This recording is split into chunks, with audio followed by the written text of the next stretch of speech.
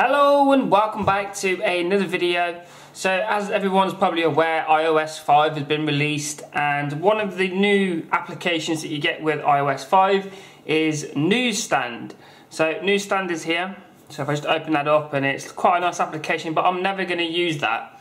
So one of the things that I normally do is I try and put the icons into folders that I don't want, so then they're out of the way. So for example, if I was to grab this one, I could put it on here, create a group, or create a folder like that, and then if I want to put this one in there, I would do the same thing, but oh look, you can't, it doesn't allow you to do that.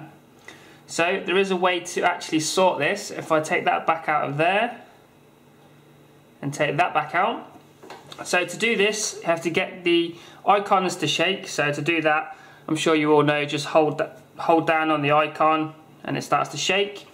So what you have to do, you have to drag an icon to another icon until you get the little circle thing that goes around the icon you're moving over,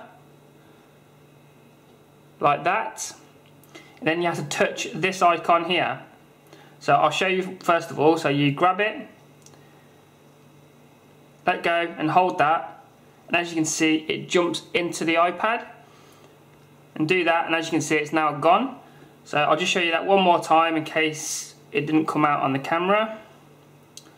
So if I take those out and take this one out as well, like that. So again, you want to grab one of the icons until you get the sort of border on the icon below, let go, hold down on the newsstand, and it pops straight into the folder.